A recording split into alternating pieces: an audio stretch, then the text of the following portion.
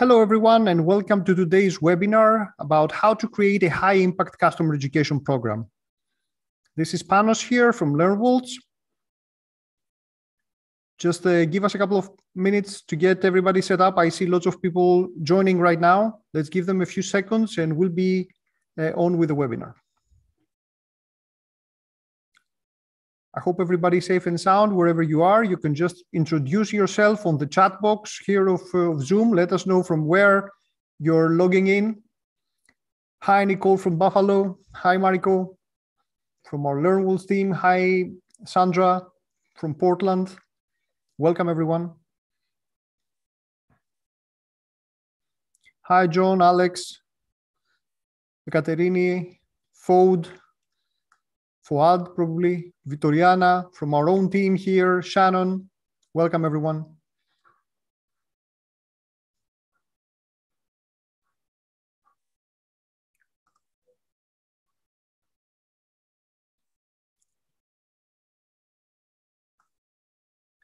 I hope that you can hear me all right. If you do, then just leave a message here on the chat box. Chris is with us already. And just one more minute and we'll go on. We will not delay. Thanks, Monica. Hi, Mande. Hi, Christian. Hi, Fotini. Hi, Debbie from Plymouth. Hi, Christine.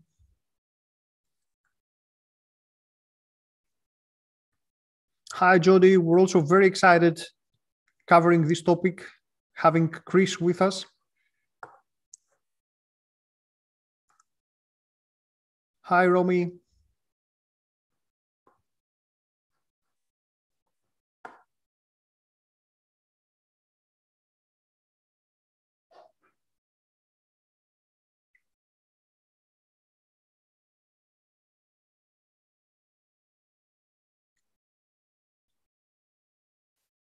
Just a few more seconds as I see here the head count of connected people joining.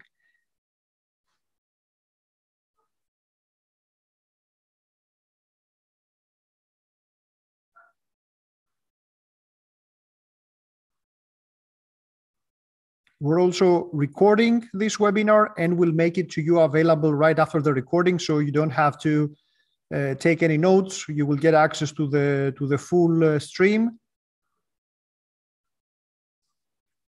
Obviously, you can ask any questions during the presentation using the chat box.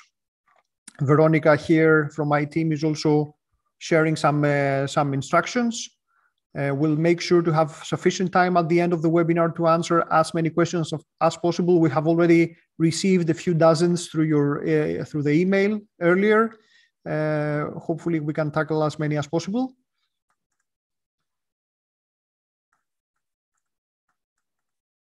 So I think I can just start my camera here and we can get on with the webinar.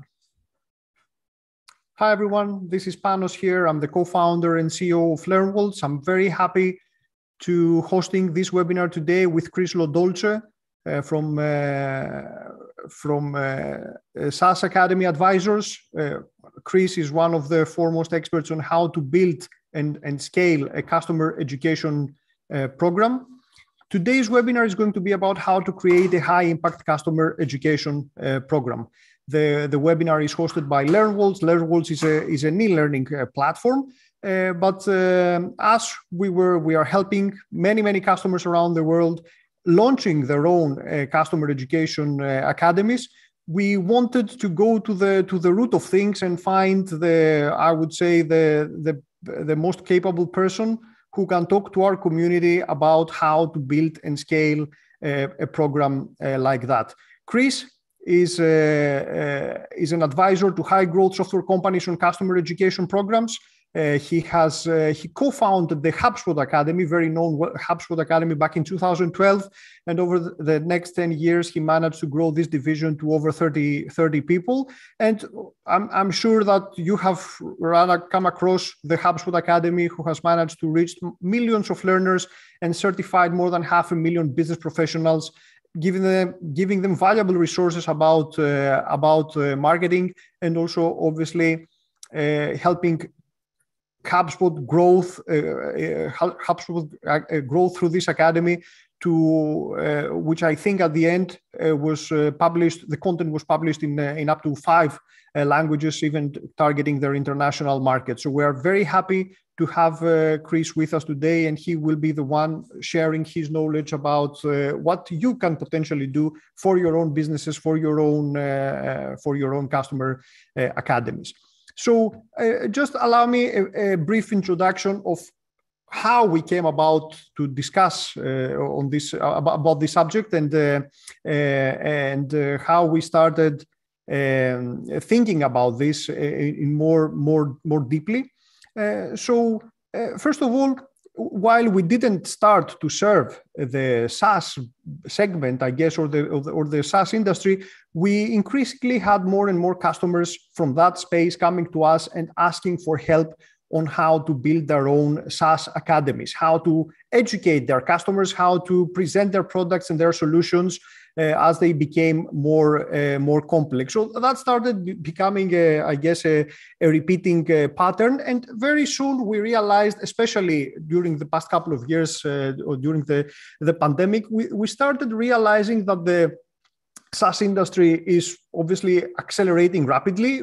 Everybody knows that software is taking over the world, and also SaaS is taking over software. So increasingly, we have businesses that are growing at a very high rate, but also facing increasing competition, and have to compete in very tough markets with other businesses. And at the same time, they face more and more demands from their own customers about the needs of using a complex product. As software becomes even more complex and even more powerful, there are more things to learn, there are more features to discover. So SaaS businesses always find themselves in a very delicate balancing act between driving business growth and doing that in a sustainable and cost-efficient way, but also keeping up with the advancements in technology and try to meet customer needs. Sometimes experiencing high growth and having an increasing number of customers can be a big problem. You cannot always scale that up with people. You cannot always throw customer support or customer success reps at people. You need to be able to educate people about the capabilities of your product in a more scalable way. So this is what the questions that customers were posing to us on how they can use a platform like LearnWalls to scale up their customer education. And we see that this is an increasing trend. We have, I guess, there's a confluence of factors happening. We have the pandemic. We have the social trends of how people consume, how people discover new software, how people tend to be based on reviews and peer feedback on how to choose what tools they will be using. Everybody on the other end expects seamless service, expects a customer-centric experience. I guess all of us are plagued by shorter attention spans, and we don't have much time or patience to devote to even learn a new software or to jump through different hoops to get access to the knowledge that we need. So all this, we realize that all these factors make it even more difficult for such companies to keep constantly finding new ways to offer value to their customers. And this is where we understand there's a paradigm shift happening towards being more customer centric and offering more value to your customers. And this also has to do with the customers, but it also has to do with the employees of a company and how valued they feel and how they can add value to every customer that they are serving. So lots of changes happening in the industry, and increasingly people turn up to look up to customer education in order to offer to be able to increase the adoption of their software and to build amazing customer-centric experience. So I guess customer education is just one of the pieces of the puzzle that have to be solved when we're talking about customer success. It's about how to increase the understanding of what the software can do, how to offer more value to customers, and how to create positive and effective experiences for both customers and also the customer-facing employees that are on the trenches, I guess, on the front line, and have to face the customers and serve them. On the other end, especially as we're now going into a period of lots of uncertainty, both for SaaS businesses but all businesses in general, we have to make sure that any business impact we have is measurable and it's sustainable and it's cost effective. So not only do we have to provide value, but we need to be able to prove, to measure and prove and improve that kind of value. So we need to be able to measure and improve the onboarding experience. We need to be able to educate our customers at scale and consistently.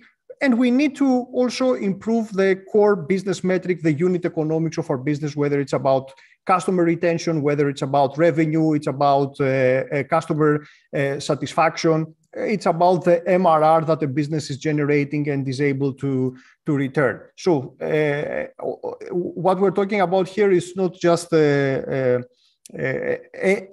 theoretical activity that is happening, but it needs to be tied to core business metrics, and it needs to be able to be measured and be improved. And this is what Chris will talk to us about. So Chris, welcome to our webinar.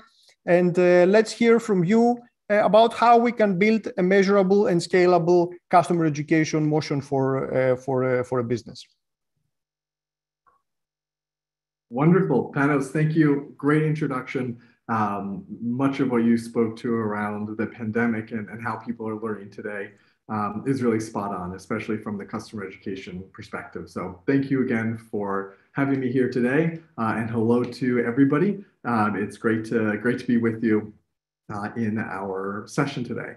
I'm opening up the chat pane here, so I do have it opened and ready to go. So I love commentary. I'll be asking some questions.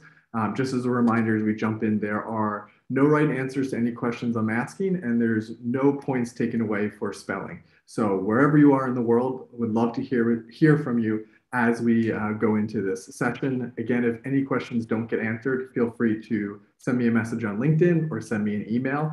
We had a lot of great questions. I'm sure more will be coming through the Q&A today. I want to make sure that everyone's questions are addressed. So please feel free to reach out. Let's jump in. A couple definitions for today. We're going to go through three quick definitions to get started. The first is when we just hear this word customer education. Right? Customer education is really any purposeful and organized content that's designed to impart attitudes, knowledge, and skills to customers. So that could be a blog, knowledge articles, documentation, webinars like today, live training, on-demand courses, and more. So as we get started getting our fingers warmed up in that chat pane, I'd love to know what are some of the ways in which you or types of content you are using to educate customers today? Because probably all of us in some shape or form are doing customer education today if we are working for a business. So let's get some answers in that chat. And I'm going to go on to the next definition for today, which is the definition of a customer education program. Right? So a customer education program, really they're strategic initiatives by organizations to educate customers in service of improving top and bottom line business metrics. So this is what Panos was speaking to. There's many reasons why you have a blog, right? Many reasons to have knowledge articles to help your customers and through this list. But when we're thinking about a customer education program in a strategic way, we are focused on, in the end, driving retention, helping with upsell, cross-sell, product usage, NPS, and more.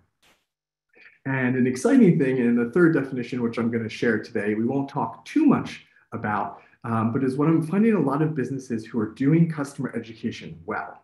They tend to end up then realizing that there's even more strategic value that they can extract from educational content, from customer education. And that moves to this idea of a corporate academy, right? So this is more of a holistic alignment of learning teams within an organization. right? So when we're thinking about that, it's how do you align your industry education, your customer education, your partner and agency education, if that's applicable to you, and then your employee education. Right? By aligning all of those, by finding ways to repurpose and use that content, you're not only creating an organization that's learning and sharing simultaneously, but you're reducing the amount of teams you need to create that content. And so a really exciting opportunity and something for us all to think about moving forward. But again, today, we're starting with that customer education program, and we're going to get into now some things around customer education and really focus on getting into the mindset. So we're going to have our first activity today. So for the few hundred people here today, I'm going to ask everybody to think back across your lifetime of learning. Right? So from when you were, your first memories as maybe a 3, 4, or 5-year-old, all the way through the last time you learned, whether that was in a university setting with a professor or maybe a course instructor. And the question is, who is that person that inspired you? Take a second to think about that and share in the chat page the first name of that teacher, professor, or course instructor. And what was it about this person that was inspiring? Right? What was it that inspired you to deep dive into a topic maybe you initially weren't excited about, or helped you figure out a career path that you wanted to go down? I'll be quiet here to give everybody a few seconds to think. But again, please share in that chat pane the name and what was it about this person that was inspiring.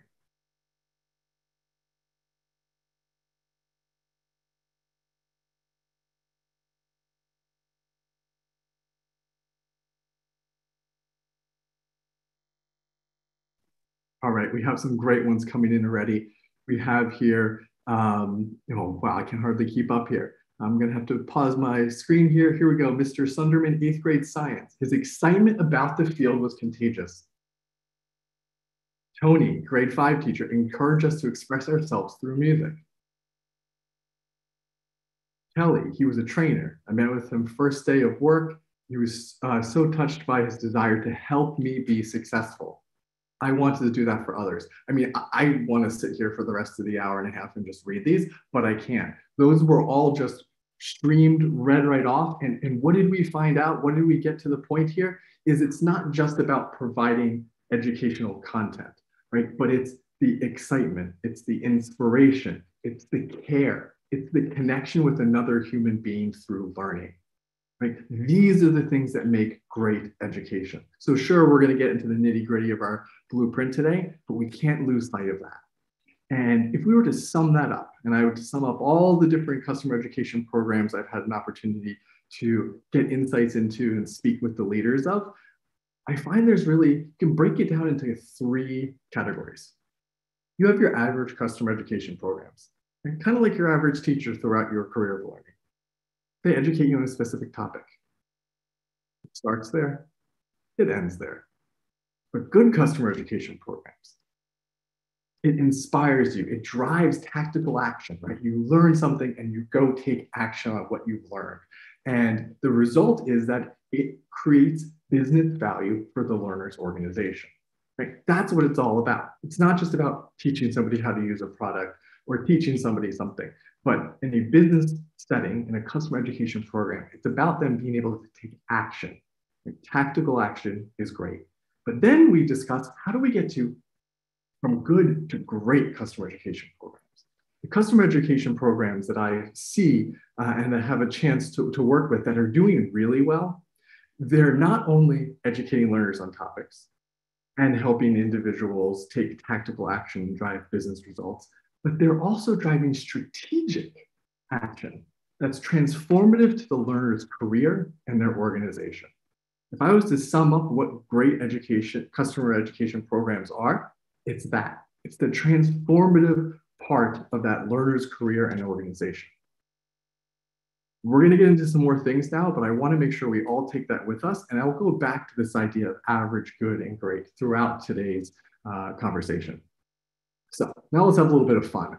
What are those 3 major mistakes that set your customer education program up for failure? There's really 3 that I'm going to touch on today. And I'm just lots coming through the chat pane here. I'll be sure to get back to some of those questions. But what are those three mistakes? Imitations first. I have the opportunity to talk to a lot of companies and a lot of programs, right? And they're asking me questions and we're on a phone call, and it seems to always go to, we want to be like this business, right? We saw this customer education program, we loved it, maybe they won an award, we want to be just like them.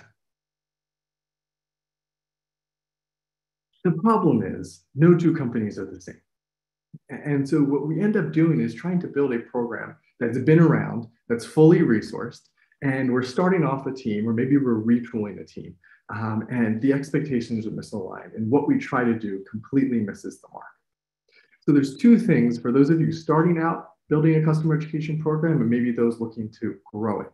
The first is, don't focus on trying to be like somebody else. Sure, have that maybe as a vision of where you want to go, but focus on committing to help customers excel at their jobs using your products or services. Right? That's what customer education is about, right? And design that customer education program for your company's culture and org structure. All too often it's, we want to take someone else's org structure. We want to take where customer education lives in another company and do it at our company. Sure, learn the many different ways, but really think critically about your company, how your company operates, the culture, the different departments, and then build that team to fit into your culture and org structure. Next is resources. The vision of where you want to go versus the time and budget that you have. All too often, teams will get initial resources, whether that's budget or time or both, and they'll begin building out their program. And that's where it'll stop. And I'll talk to these teams, and it's 2 or 3 years later, and they still have just 2 people on the team. And they know how important customer education is, but they're not quite sure why they aren't getting more funding. There's 2 things when it comes to resources, and it sounds so simple, but this mistake is made over and over again. And I personally have made this mistake as well. And this is time. Committing to a vision or something an executive or a VP or somebody in senior management is looking for. Yes, we can have that course out in 3 months in time for a launch. Double that timeline, especially if you're getting started. Double that timeline and the budget as well. Double your budget based off of what you expect to spend on that content. One of 2 things is going to happen. It's going to take longer or it's going to cost more. If you have these 2 things doubled, you're going to be able to hit your timeline. So again, always be asking yourself resources. Am I overcommitting? And have I given myself appropriate time? Because the fastest way I've seen customer education teams lose trust and not get more resources is committing to something for the organization that sounds really great, and then having to come back and say, it's going to take 6 more months, or come back and say, it's going to cost twice as much. I mean, in the SaaS world or in the world of product, right, we're looking to move forward. Right? We're looking to launch and learn. And when we're taking too long, it can really hurt. Debbie Smith, I love it. Under promise, over deliver. Such a great way to sum up this slide. And then the last is hiring. All too often, I see these incredible people get hired, but they don't align the skill that this person has with where the customer education program is at a given specific time. So how do we make sure we hire the right people and we don't make this mistake of a misalignment between the skills of the person we're bringing on and where the program is to date? First is taking the time, right, to understand your customers and the program's needs before going to look for that rock star, right? Understand the customer, your industry. Then next we ask ourselves, does this person have the learning design, program management, and program skills? And then their attributes, right? Do they have an entrepreneurial mindset, help first attitude? Right? These different attributes and skills are going to be dependent on where your program is. If your program is just getting started and you're going to have 1 or 2 people on the team, hiring somebody with a lot of experience who can design a great team but doesn't have the team to execute it may not be the right decision.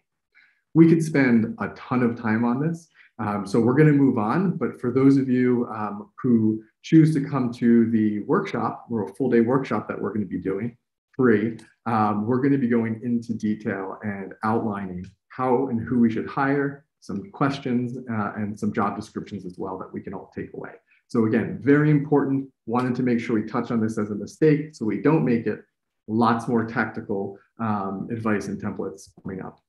For those of you who asked me about the workshop, there'll be a link at the end of my presentation today, and I'm sure that's going to be shared in the chat pane, and we'll include it in a follow-up. It's a pre-registration, again, totally free as we get into the tactics. Okay, so now let's get to our customer education growth model. This has come out of simply having conversations with many different folks. Sorry, I have something popping up. With many different folks. And in these conversations, we're always trying to figure out, okay, well, where are we today and where are we trying to go? And really what I found is people tend to fall into, as a program, right, as an overall program, really one of these 5 stages. Right? The ideation stage, the beta stage, the live stage, the scale stage, or the innovate stage of their customer education program. Now, that's not to say we couldn't use different identifiers or different words. Today, we're going to use this.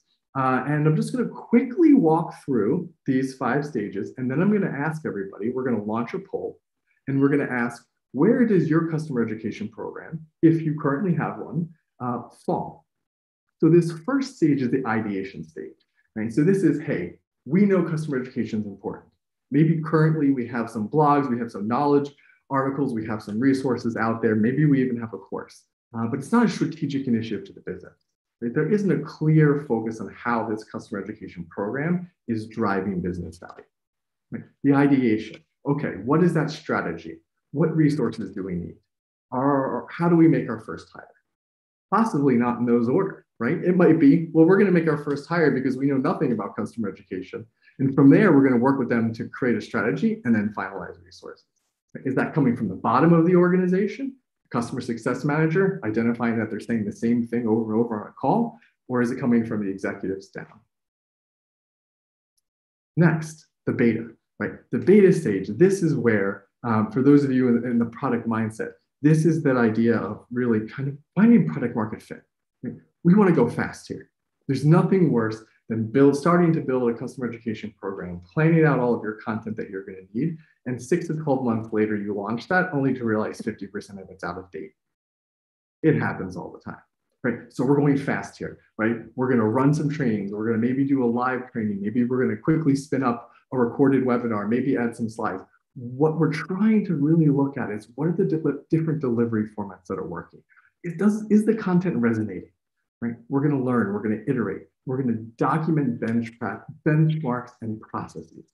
So when we find that product market fit and we say, let's build out our library of content, we have our questions answered, we know what's going to resonate, and we're ready to build that library of content. That's then where we come to this live stage, right? We have this kind of proven way in which we want our, say, first version of our library of educational content to look. And then we say to ourselves, okay, well, we're going to start rolling that out to our intended user base. We're going to start reporting on metrics, right? Not just learner metrics, but we're going to start reporting on other metrics that are specific to how we're driving impact to the business. We also have to keep that content up to date, and we'll get back to that. But it's not just about creating net new content, but it's about updating that content as well. From there, we move to the scale stage, right? So this is now, how do we take this content, right? Let's assume it's in one language, and how do we scale that vertically, horizontally, internally, repurposing, reusing that for customers or for employees, or potentially globally, right? How do we take this educational content and translate and then localize it into multiple different languages? So this is the area now where we're going to scale. We're going to get scale from this content. It's going to continue to be reused and repurposed in multiple different ways with, with not linear costs behind it. And then lastly, we get to that innovate, right? So this is now when we say to ourselves, we have this educational content. How can we not just scale this content, but find ways to reuse this content in innovative ways? Right. So an example would be, how do we partner with universities and create a curriculum around our content and put that into a university, something in which HubSpot did. Right. So that's one way we could do that. You could work with nonprofits and use that and give this content away as part of the program. There's many different ways you can be innovative. And I see here, Nicole says, I don't see innovate as a separate stage. It should run alongside the whole model. Nicole, what a great point, right? It's not about just innovating at a specific stage. There's going to be innovations happening all the time, just like you'll probably be testing things maybe in a beta stage all along. But when we're thinking about innovating, how do we innovate the program or customer education? How do we take that customer education program and find new ways to drive business value? And typically you'll find that if you don't have a good process in place for creating and updating content and then scaling that content, while innovation might be able to take place from a programmatic level, it's very easy to get inundated with content debt as processes change or break. But a very good point, Nicole. We always want to be innovating. We don't want to just say, oh, 3 years down the line when we're in the innovation stage, we'll start innovating. So love to see that in the chat pane. Now we're going to launch, now that we've gone through these 5 stages, we're going to launch a poll. And that poll is going to ask you to self-identify which stage do you currently believe your program is in. Again, keeping in mind, this is from a high-level programmatic mindset.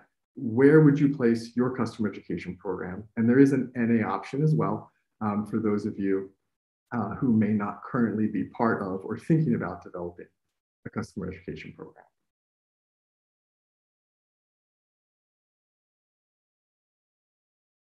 So if somebody with the controls to launch a poll could do so, that would be great. And if we're unable to do that, we will just have everybody share in the chat. We already have. So I already wonderful. See about 50 questions coming in. Perfect. 50 answers. Can you give us a little commentary, Panos? What are we looking at here in the breakdown? 38% are in the ideation phase, 15% in a beta, 13% on a live scale program, 17% on a scale program, 0% on the innovate, or unless everybody's doing it and they follow Nicole's approach, and about 17% on the NA option. All right, wonderful. That's a good breakdown. We'll keep moving on. Thank you all for answering. And again, just a helpful model here to think through what we're doing in each one of these stages. All right, here we go. So now we're going to move on, and we're going to get into kind of what we're calling the customer education blueprint, right? So these are 7 areas of either designing and building your program, or potentially growing or retooling a program. And one thing I like to call out is how unique each one of these sections are and how specific they also are to both job responsibilities and skill sets. And many times we're not going to find one person who's good at all of this, right? So it's how do you design and build your team, again, for your company and your culture that's going to work for you. And as we go through these sections, again, each one of these sections could be its own day workshop, right? And we're going to have the opportunity to dive into these things and be way more tactical. But I'm going to call out different things in each one of these sections that I find specifically relevant and also important to building a program that typically get overlooked. So let's start with program leadership. Again, for those of you who are in that scale stage, add your commentary here, right? Together, we're going to learn a lot more than me just sharing. So if, as we go through this, you have any insights or things you'd like to add to the chat pane, please do so. But what I want to call out in program leadership, there's the hiring, there's the org structure, there's career growth and development. But today I want to focus on the team mindset. And the importance of having a team mindset when we dig into things like a purpose or mission statement and the principles that are aligned with your company values. This is really important for creating, again, that inspiring education that drives action, that drives transformation. And as a leader of a customer education program, it is very important to consistently reinforce the purpose, the mission, the principles, and do that through exercises, customer stories, and data. There isn't a customer education professional who is on a team that I would say is great, that doesn't have a sense of responsibility and ownership and excitement around their work they're doing, not for just teaching people how to use software, but for the impact it's having on those business professionals, for the impact it's having on the business. That's something that as a leader is your responsibility to impart and uphold on the team. Right? So if we apply this idea of average, good, and great programs to this program leadership, right? That mindset of, I teach people how to use software. The average program, that's the conversation we have. Good customer education programs, as I talk to the folks on those teams, they're saying, I educate people on how to use software to do their job well.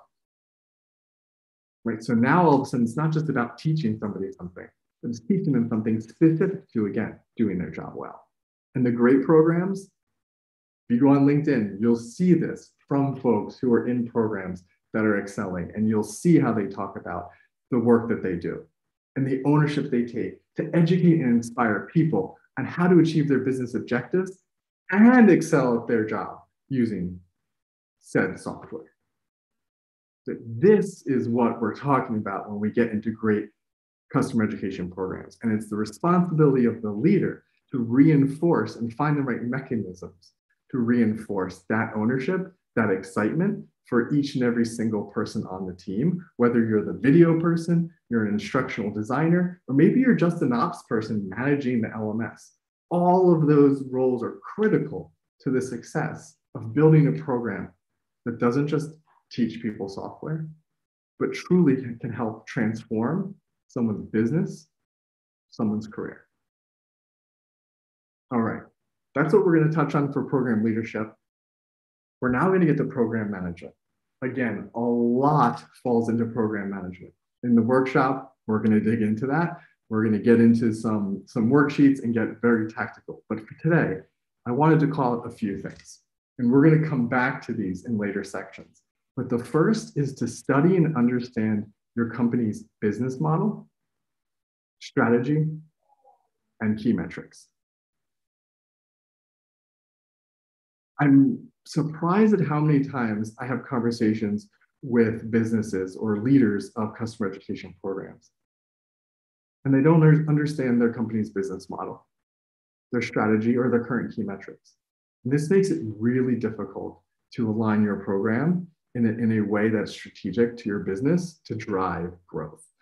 So again, we'll get back to that. But really, again, if you're taking notes, if you're in that ideation phase, or if you're currently in that beta phase, or certainly if you're in that live set scale stage, you want to make sure if you don't currently know those things to make a note to start tomorrow. The second is a roadmap. Again, setting expectations to Debbie Smith, under promise, over deliver.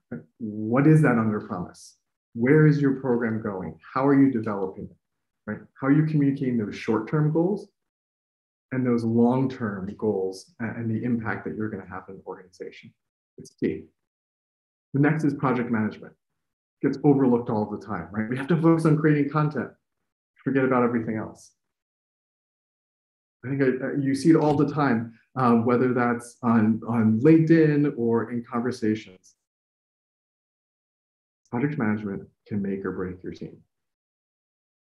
Pick a methodology that works for you, that aligns with your business. Is it going to be Agile? Is it going to be Scrum? Is it going to be Waterfall? There's no right answer here. But make sure you have program management in place, whether you're using a software to do that, Excel spreadsheets, again, specific to your team, your organization, and your skill sets. Then make sure you have your program management. And then the last is metrics. In the list of questions that we received for today, lots of questions around metrics, rightfully so, right? How do we measure customer education? Is customer education even something that's measurable? How do we use metrics in the beginning when there isn't much data, right? So a slide that I love to speak to is this idea of breaking down your metrics into 3 sections. You have your high-level business metrics, you have your department metrics or goals, and then you have your team goals. When we talk about how to get funding and how to grow your team, it all goes back to, again, what I mentioned around culture. How do executive teams, How do those funding different programs, like the customer education program, think about developing programs? A lot of the use of the word program. But let me give you an example. If I'm a VP and I say, or an executive, somebody who's making a decision, I say, we need a customer education program. I saw a stat that it increases retention and increases product usage, increases NPS. I want a program. Here's $1 million. Get it done. Show me results in 6 months. We're not even going to have our first cohort of customers go through that, let alone be able to show a retention metric of 6 to 12 months. Misset expectations right from the beginning. The teams and companies that I see do it right, they start with the team goals, just like when you're developing a product, right? You don't say, develop a product and show me X amount of revenue tomorrow. You say, okay, develop a product and show me somebody's going to use it and get value from it. I saw somebody earlier mention, it's not about creating training, it's about creating a product. Your customer education program and the content within it is a product. Right? So spot on. So let's develop a product. Let's see if we can even get people there. And if we get them there, are they engaging with the content? What are those completion rates? What is that NPS?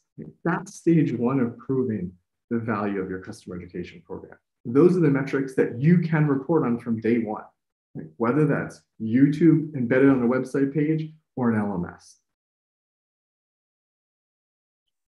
Have your expectations set. If we hit that, we're going to need more investment because we're going to start focusing on our department goals. From there, we can then work up 6 months, a year and a half later into those business metrics. It's going to take time for someone to come up to their 1-year contract or their 6-month contract and also engage in customer education. So we want to make sure, again, that the reporting we're doing at any given time is aligned with where the program is at a specific time. Integrations are going to be key for anything going from your learner data to your department and business goals. And that's something very important for us to keep in mind, is it's going to take time to get the data to then be able to gather the insights and report on them. So again, when you're setting your expectations, make sure you're not setting expectations that you're going to be able to report, again, on those business impact or department goals right off the bat. All right, stakeholder management. Probably my favorite, and I'd say the area that's most overlooked in the blueprint that we're sharing today. And this is, again, this idea of a strategic customer education program and the fact that it just can't drive value or deliver value in a vacuum. So how do we solve for that? First, we take ownership. Very important. We're taking ownership of the fact that we have a program, right? Whether we're developing this program or it's currently in existence, and we're saying to ourselves, okay, it exists. Doesn't guarantee the fact that it's going to exist 6 months from now or a year from now. And if you're the leader of that program or you're a VP who's supporting that leader, that has to be the mindset.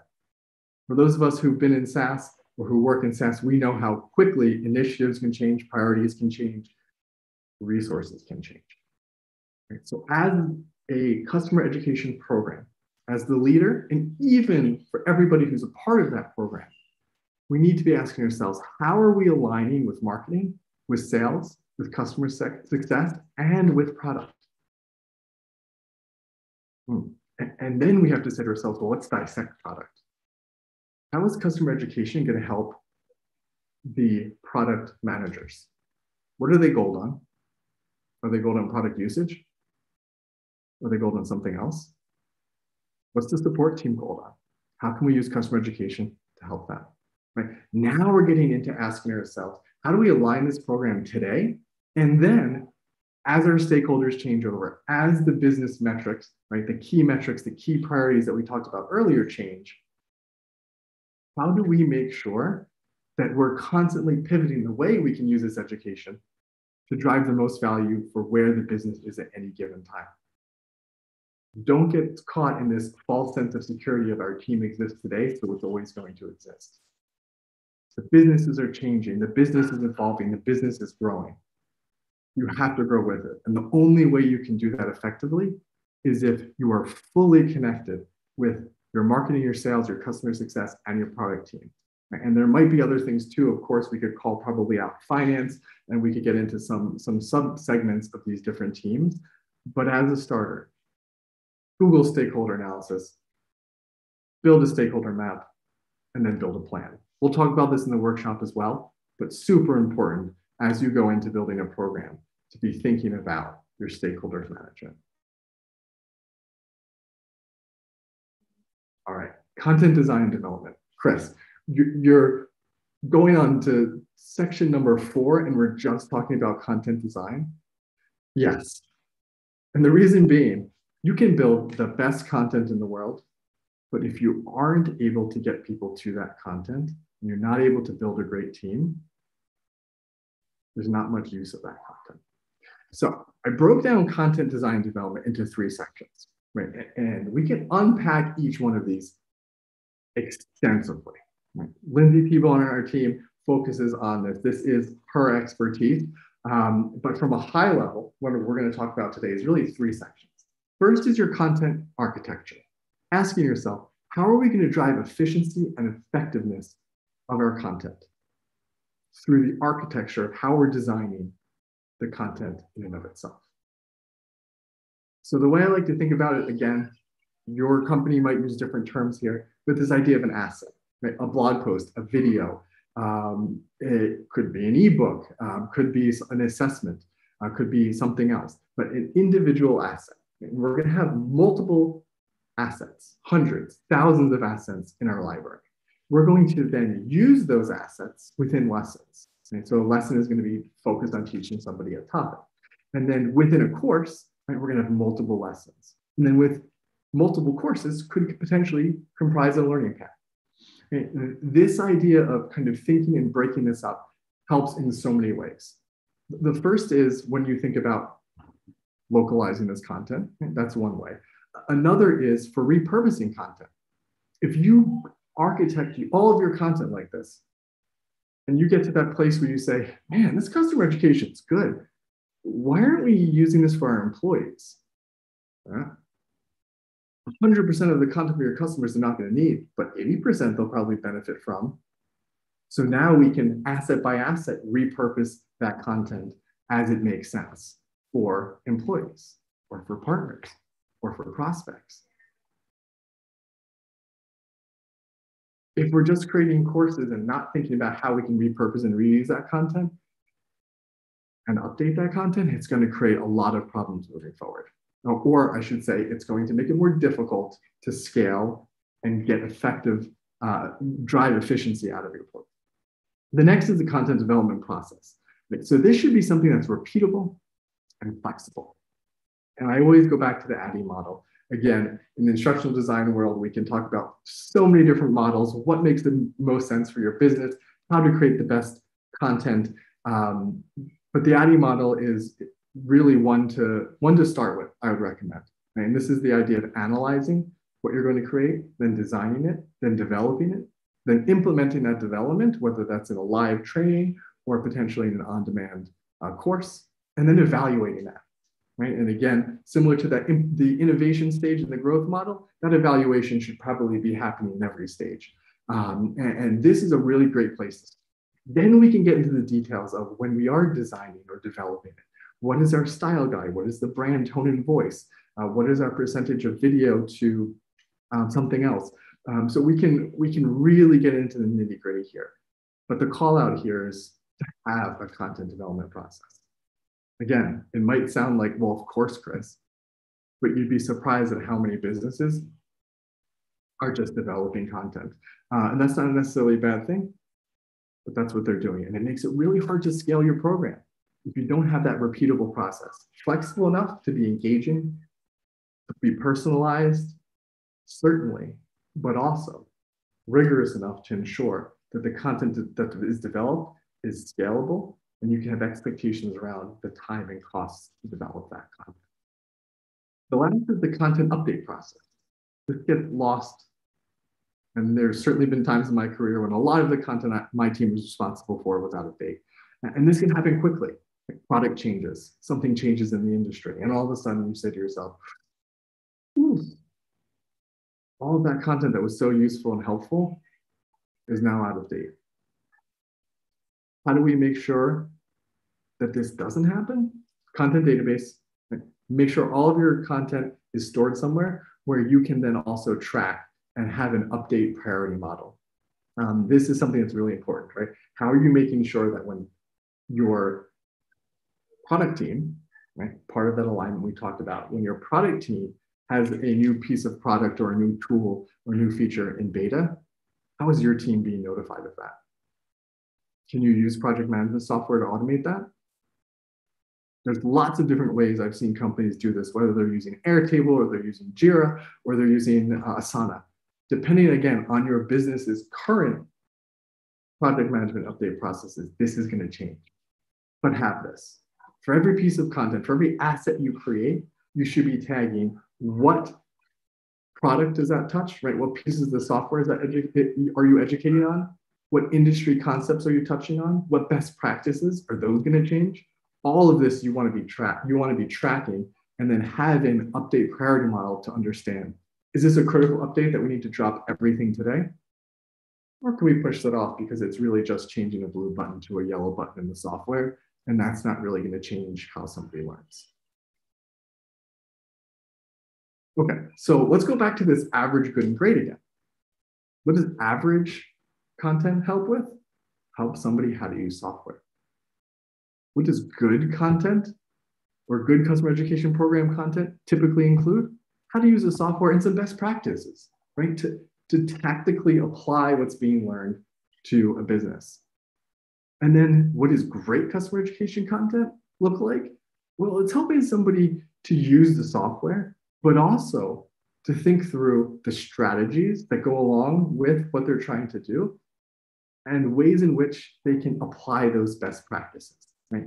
Lots of times that will include examples and use cases, possibly research studies. But again, getting out of this mindset of customer education is teaching somebody a product.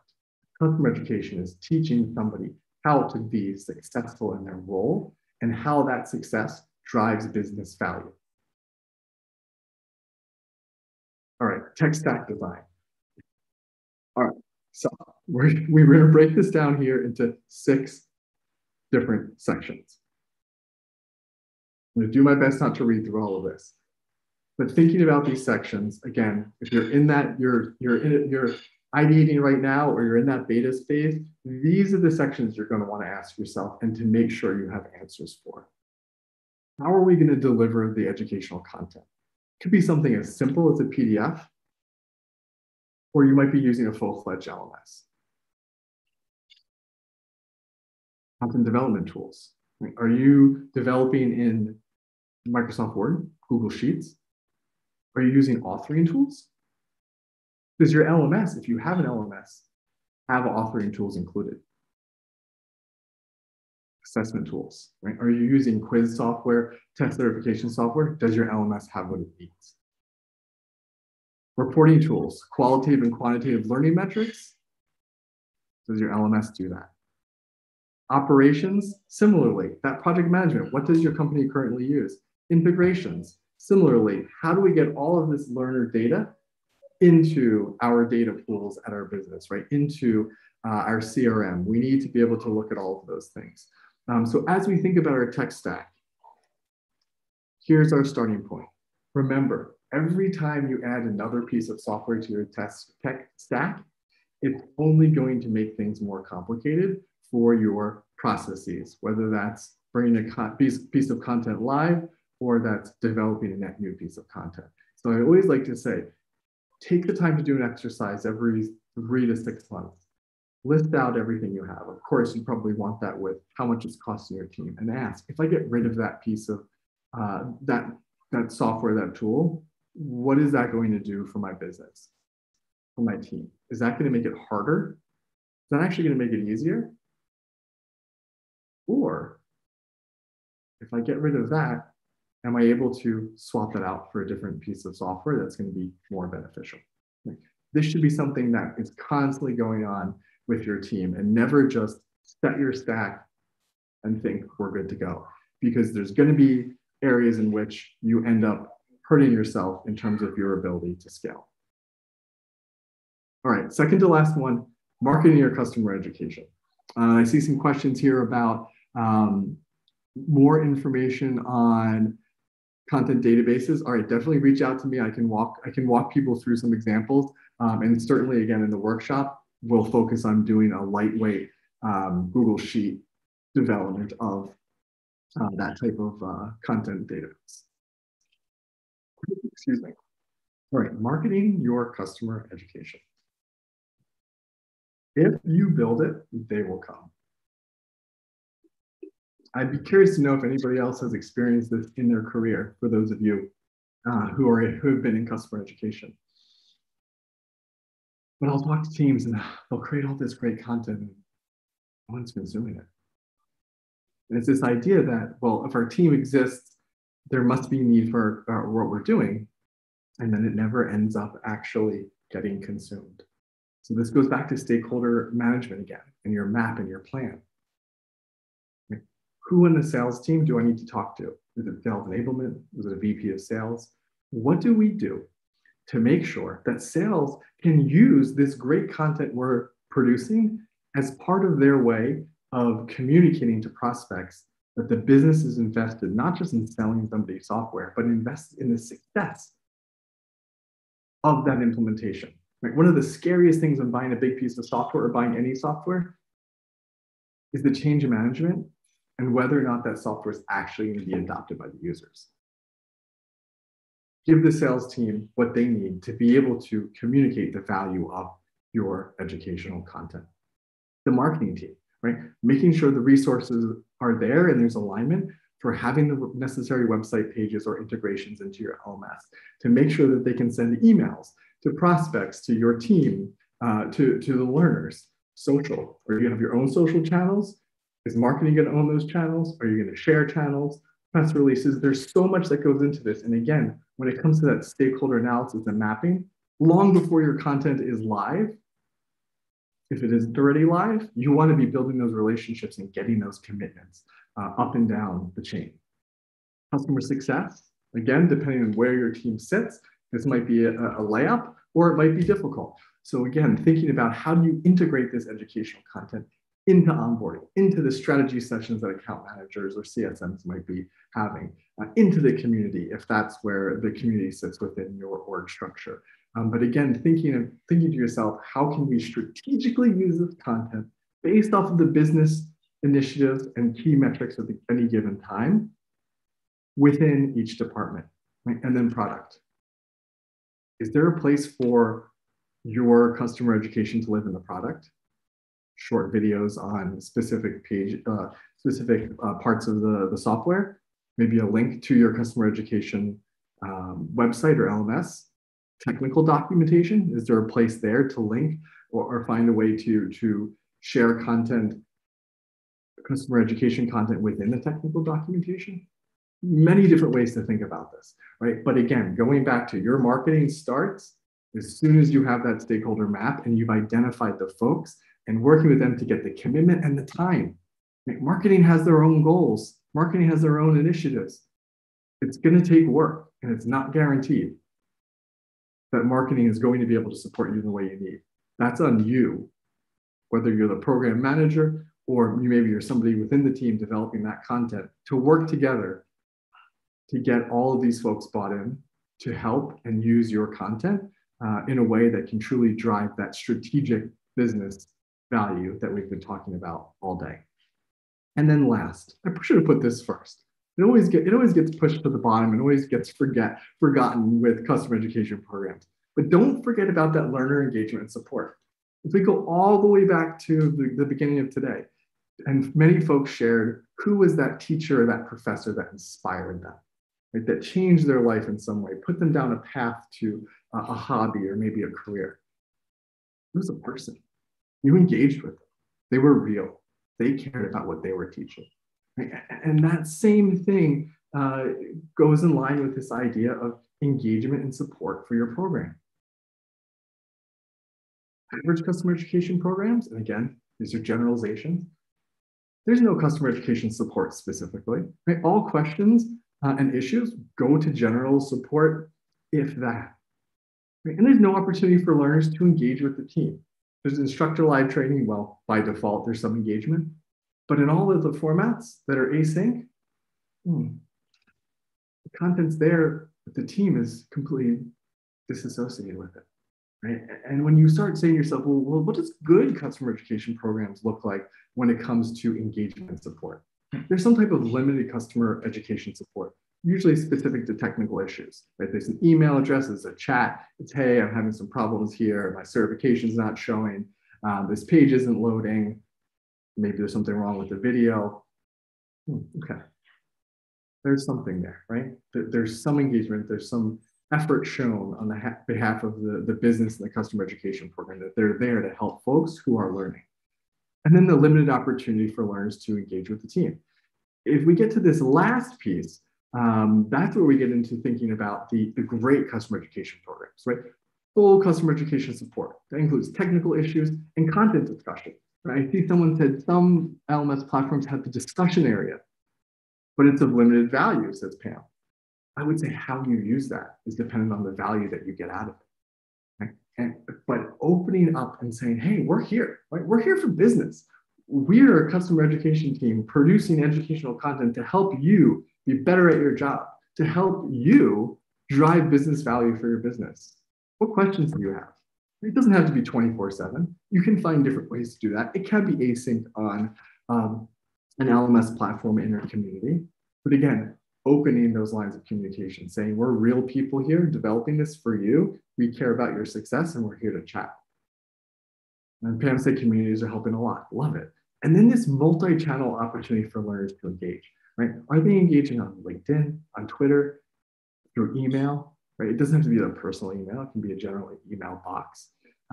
Could it be through study groups? There's so many different ways. But again, finding opportunities for those inspirational moments, those moments to say, wow, there's somebody on the other side of that video. There's somebody on the other side of that workbook who actually cares. And the best part about that is when your team starts engaging with their learners, I promise you, they will develop better and better content. At the end of the day, as we sum this all up, it's nearly impossible for somebody to create engaging, inspirational content that drives transformation with somebody's job or the business that they're working for if they're doing it in a silo. The multi-channel opportunity is that last piece of your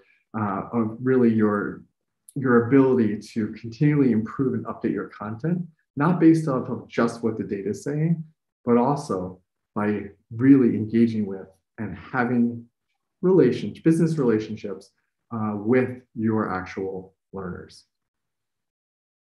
Okay. That was a crash course through all seven of these areas. So where do we go from here? As promised, it's been shared already in the chat pane. We are in a few weeks. We have to set the date, so we have a pre-registration, but we are partnering with LearnWorlds to have like a true workshopping session. It's going to be all day. We're going to have 3 sessions, one around program leadership, one around program management, and one around this educational content design and development. I know that's only 3 of the 7. There's no way we could get through more than 3 in a day. So probably or potentially we'll have a follow-on to discuss these other parts of the blueprint. But for starters, we're going to be going through these 3 sections. We'll have Lindsay on the educational content side. I'll be working with Sarah on the program and program management side. If you're wondering who those 2 folks are, check out our website. 3 of us together are SaaS Academy Advisors. With that, I'm going to pass it back to Panos. I want to thank you all. I know it was very much a one-way discussion. I'm really looking forward to reading through the chat pane. And just a reminder, feel free to reach out to me on LinkedIn, send me a message, go to our website. We can engage there as well.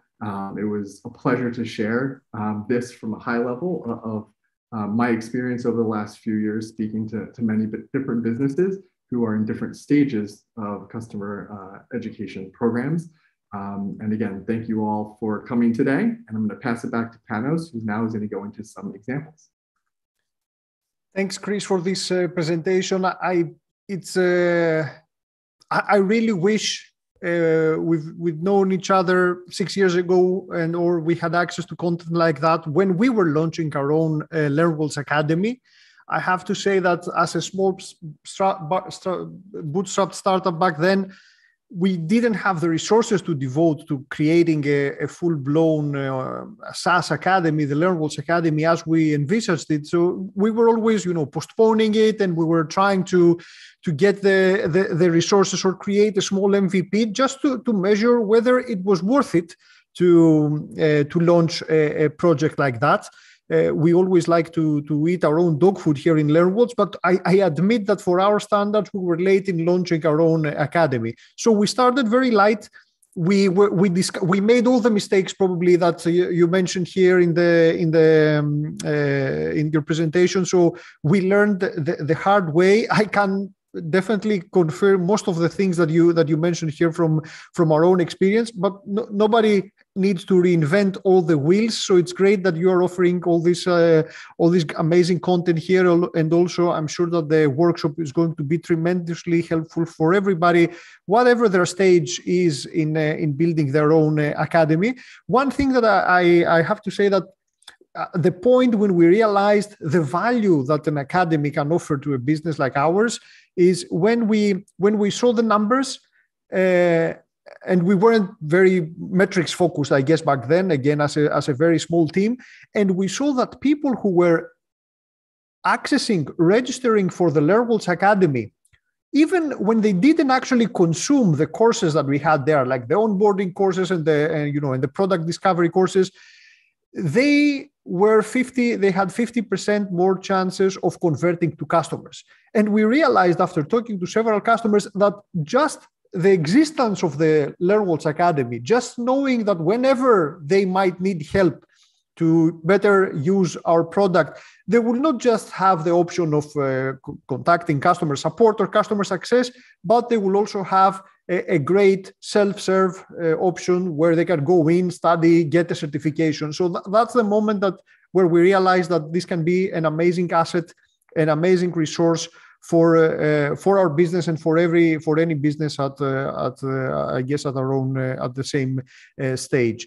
So it was even for me today, and after launching, I guess, our own academy, it was a great presentation from your end. And just to clarify that whatever Chris presented today is absolutely platform agnostic and medium agnostic. Most of the things you can implement in many different cases.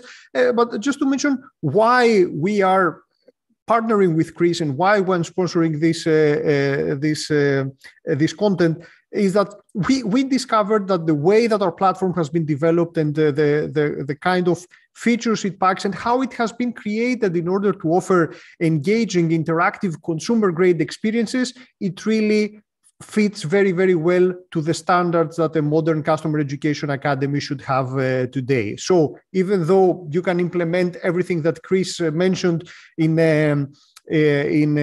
lots of different ways, I can definitely confirm from the experience of our own customers that we tick all the boxes, and you can really, really save lots of your time and lots of the budget that we've seen how scarce it is, and lots of the human resources by choosing the right tool that can be scalable from a customer education team of one, as I saw somebody mentioning that in the chat, all the way to a full-blown team with all the different roles, the videographers and the people shooting the videos and the learning and development designers and the instructional designers and all this stuff. A tool that can grow with your business, that can take you from the first stage of experimenting and beta testing and making sure that such a function would be valuable to your business, all the way to powering an academy with dozens of thousands of users. And I will just mention some of the things, hoping that it will help you in your own choice. I will not mention the things that LearnWorlds does as a product. I will mention what our customers were looking for when they were making their own choices for a customer education tool. So this is very, very important to again, in a modern setting and trying to be resource efficient and mindful of and cost effective and mindful of the time and capacity of all the people in your team, you have to make sure that the tool that you choose offers the right ease of use. It has all the different user roles, the admins, the end users, and it has all the user friendliness that somebody would expect from a software tool in this day and age. And I have to say that traditional LMSs, in most cases, are very clunky and are very are quite slow for what we're trying to do here.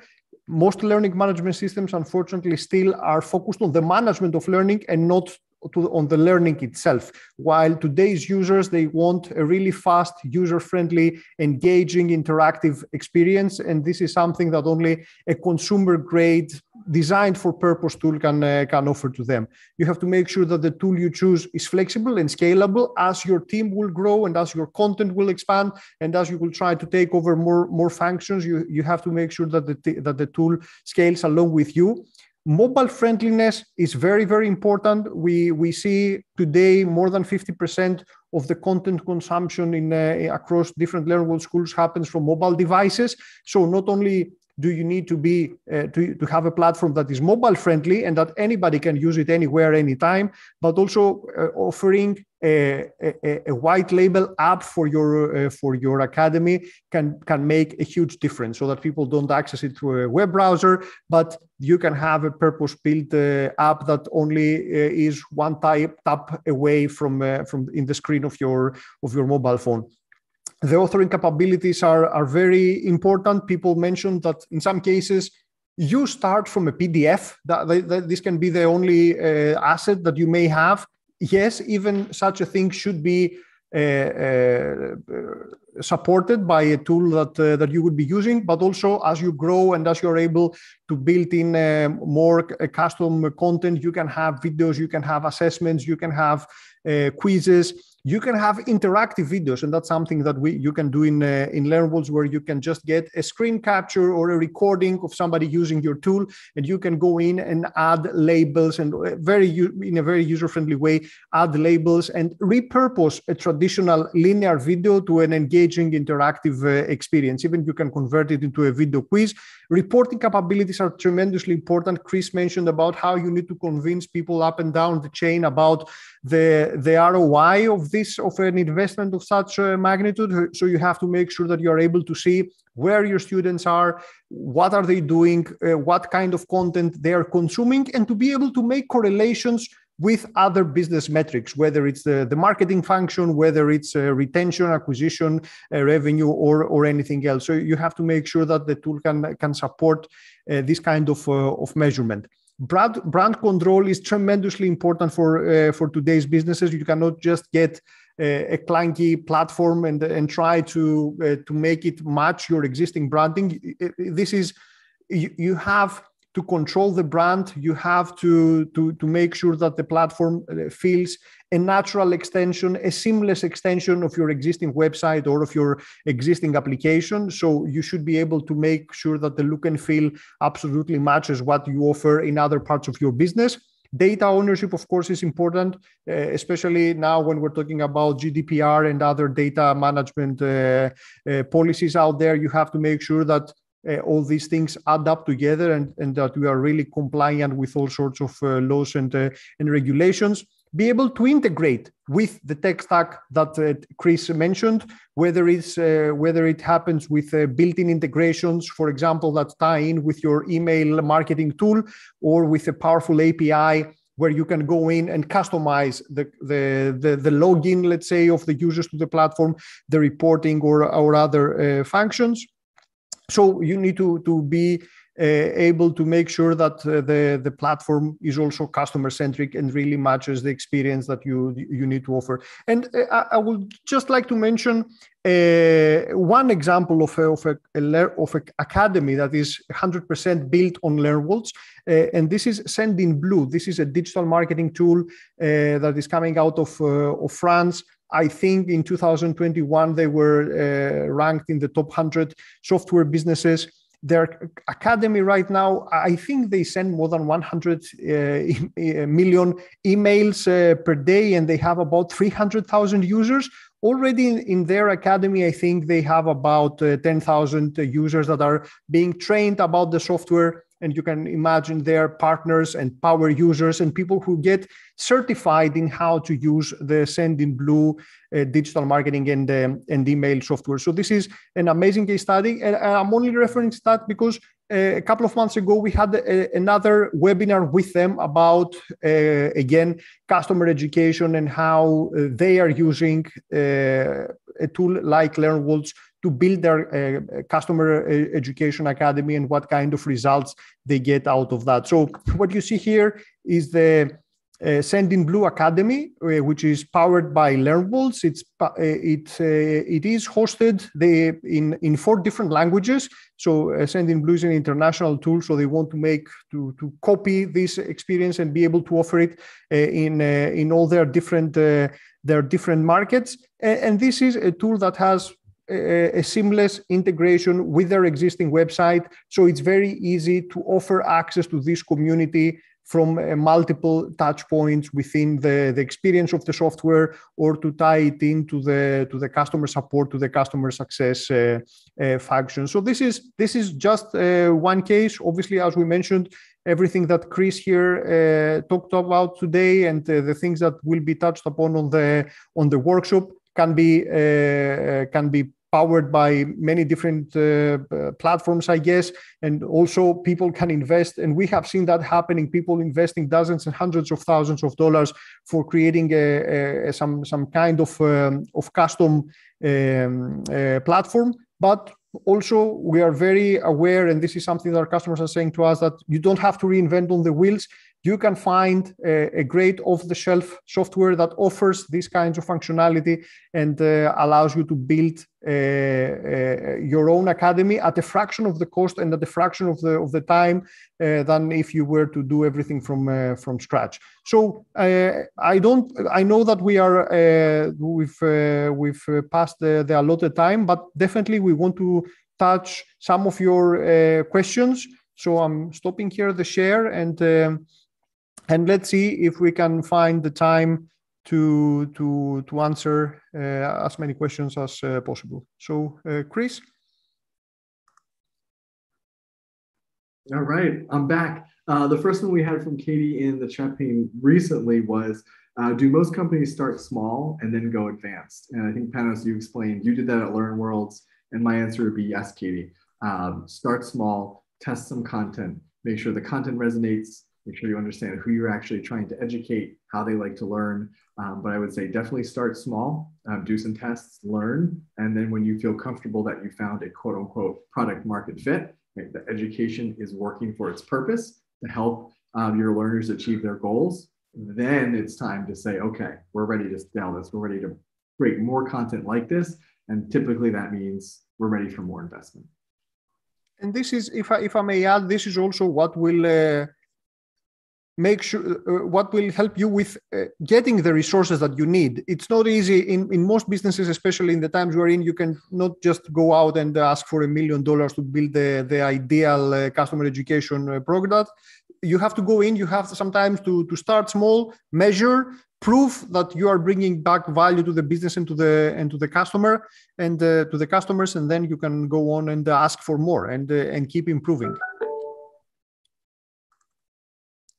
And a good follow-up to that is Noel asked a question when they were registering, specifically around how do you get this done, create a customer education team, when also being responsible for training employees and partners, which is a difficult question.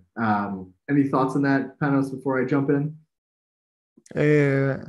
Sorry, Chris, I was choosing another question. Not a problem. I will go first. So again, the question was just how does a person of one train customers, employees, and partners? And I would say you don't.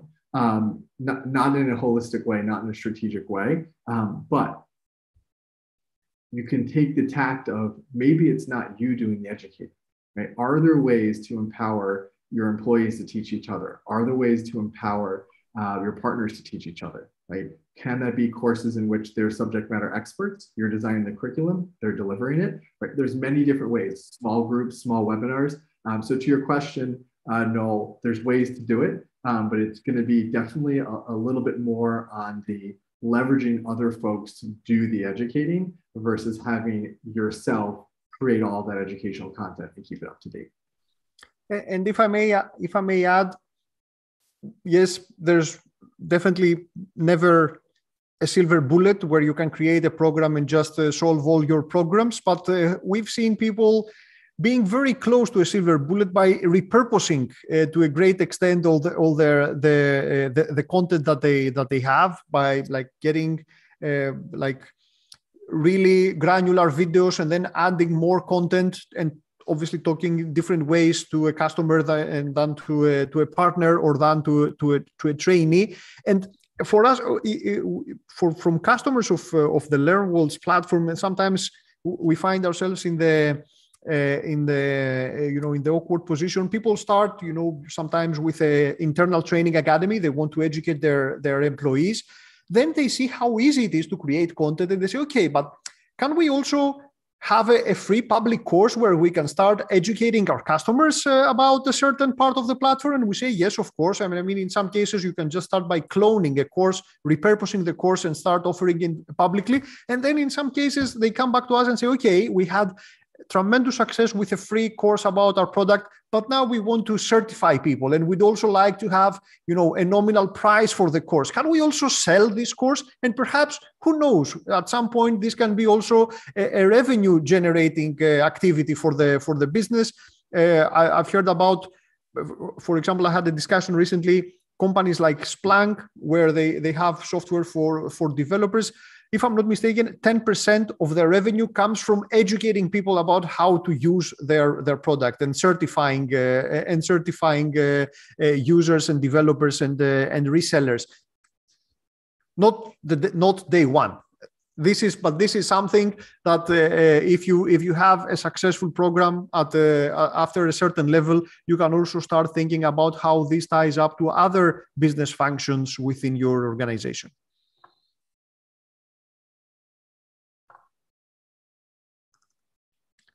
I see here a question about Patrick, which probably is relevant. We do actually have lots of customers who also offer certifications for the courses, both free and paid. So doing, like, from a practical point of view, it's super easy to do it in a tool like LearnWorlds, where you just create your own template, let's say, of a certificate. You can tie it to the completion of a course, or even to a full exam about the course, the content of the course. And then you can have people who are certified in a certain piece of knowledge or to some skills. They can get the certification. They can even share this certification in their LinkedIn profile. And this is how you can create power users for your business, or certified agents, resellers, partners, channel partners, whatever your business model might be. So this can be a great opportunity for your marketing and sales functions. Another question here from Peter about how to best migrate his existing paper-based education offering to LearnWorlds. Well, I hope it's not just physical paper, and you somewhere have also the original doc file. But we've also seen people doing that in LearnWorlds. You can just we have a very powerful ebook functionality where you can just import a document and then enhance it and improve it with images and screenshots and some videos, so you can have some great results even on a basic level by starting with something like that. We have another question here. What is a realistic timeline to refresh and revamp old training and training materials? Really good question. I would say it goes back to what that content is and why it needs to be refreshed, right? So does it need to be refreshed because it doesn't align with your brand anymore? Does it need to be refreshed because it is out of date from a product perspective, or it's out of date from an industry perspective? So those are the three things that I usually ask myself before deciding if we're going to refresh it. The fourth could be the way in which you tend to educate, whether that's the format, right? Is it video first? Is it text first? Is it multimedia first? If the way in which you're educating folks has changed or evolved significantly, where the learning experience is no longer consistent from course to course, that would be a fourth reason when I'd say it might be time to update old training and materials.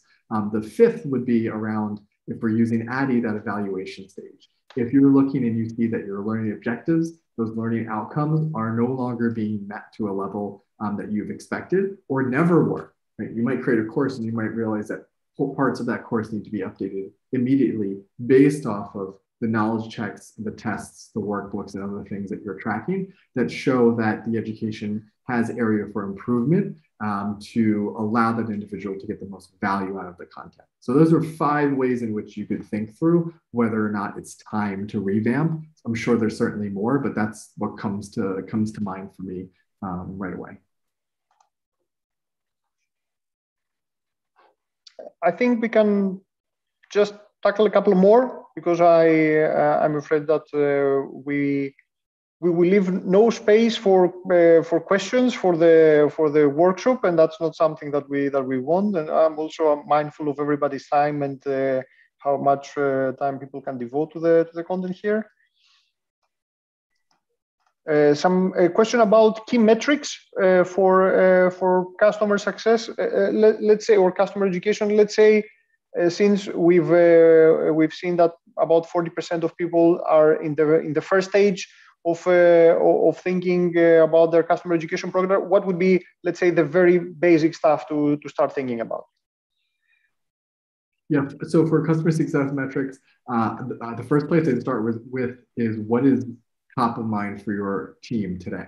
Right? That could be something like, just going back through my experience, it could be something like getting users or getting customers to use X amount of apps on a monthly basis. It could be reducing the amount of customer success managers to customer load, right? So logos. So does each customer success manager have 50, 100, 300 accounts, right? In this day and age, there's a lot of things happening, some layoffs going on. The company might be looking to expand the book of business for CSMs. That could be a great area to start tracking of how can your educational content help there. Retention is another one that's going to come up. So again, there's lots, and on that slide I have even more listed, but I would say it goes back to where does your business need to see impact on the customer success metrics today, and then aligning the content behind those things that are most important to the business today. Mm-hmm. Great, thanks, Chris. I also see here a question from Barbara about how to use existing knowledge articles for an education program. Just offering some experience from our end, one of the things that we've seen really lots of value from is the conversion of these knowledge articles to short videos, like two or 2.5 minute videos. The videos can obviously enhance the articles themselves, because you can just embed the text, and it's people now, they like multimedia depending on where you are, and whether you're on a mobile device or sitting on your sofa, or whether commuting, you might not want to read the long form text. You might just want to spend a couple of minutes on the short videos. So with by creating some short videos for your content articles, you can both enhance the articles and repurpose and use the videos as part of a small onboarding online course. Or even you can just, in other cases, we've seen people embedding even these same videos within an onboarding wizard as part of a software. So when the resources are not there, this is where we have to innovate and think a bit creatively about how with few resources we can get back 80% of the value, perhaps by doing 20% of the work. So I think Monica here that really liked the webinar gives us a nice opportunity to say that we have to conclude today's webinar.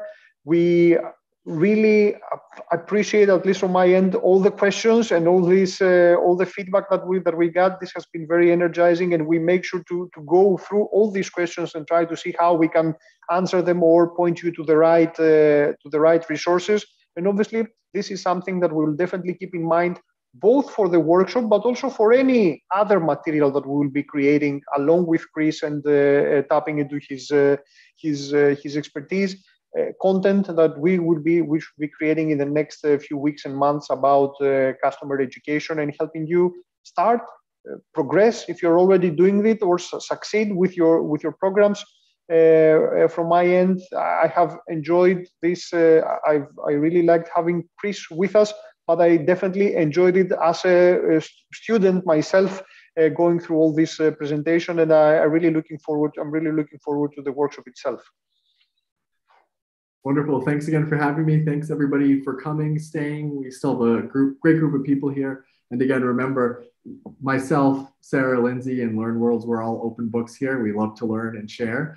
So feel free to reach out. And if you see an email from us, it could certainly be us responding to one of your questions. So again, we'll try to answer them all. As Panos said, and feel free to reach out to us. We're always here to help. Also, a huge thanks to Stella and Veronica, who worked very hard to build this workshop and with this webinar and the workshop, along with Chris's team. Thanks everyone for staying with us. Stay safe wherever we are, and talk to you soon. Bye-bye. Have a nice day.